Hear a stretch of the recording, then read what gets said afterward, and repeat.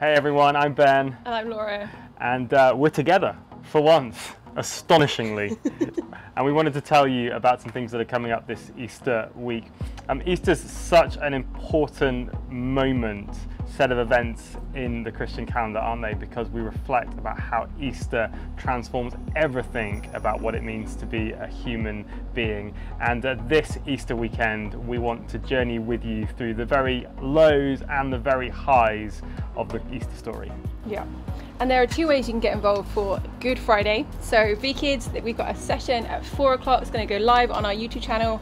And parents, this is a great way to have those conversations about why Jesus died. Like, what is that all about, and how do you kind of dialogue with that? And we're going to have some worship in there. We've got a story and some questions. So that'll be a really great resource for you to start your Easter weekend. And for those a little bit older, we've got our 7:30 service at Hamilton. But come anytime from 7, just for some quiet. It's going to be really quiet. You can just spend some time reflecting and getting ready for the service.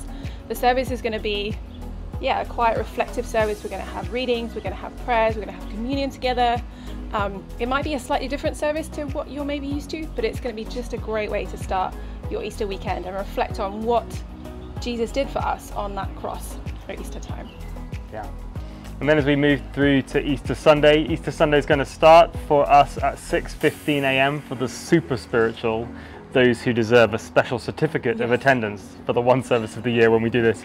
We're going to watch sunrise together in one of our local Pasadena parks, and we're going to reaffirm our baptismal vows. We're going to celebrate and thank Jesus for his resurrection, which is going to be amazing. And then at 10:30, we're going to move to Hamilton and have our first ever dedication and baptism service, which is incredible. We have been waiting a long time to do this. And so we're going to dedicate some of our young babies who've been born over the last year or so.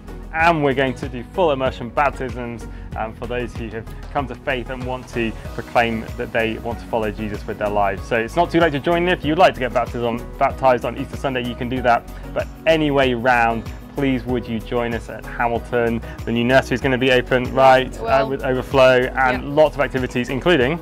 We're going to do a massive Easter egg hunt for those that are young or maybe young at heart, but it's going to be a huge Easter egg hunt. We're going to have baskets. You can just go around the Hamilton site, find the Easter eggs with some prizes inside, and it's going to be just a great celebration to come together.